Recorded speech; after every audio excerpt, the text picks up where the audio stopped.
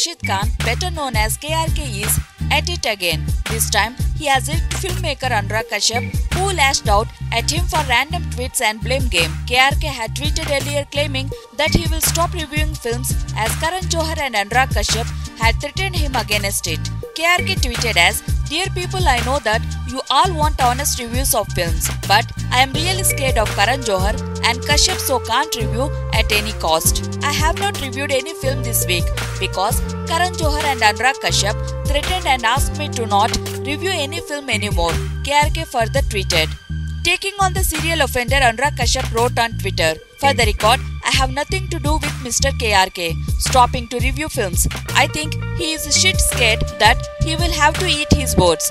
So he blames it on me because it's also easy to believe that I must have done it. They are genuine reviewer who gives bad reviews to a lot of my work and I respect that. You are just an insignificant Mr. KRK.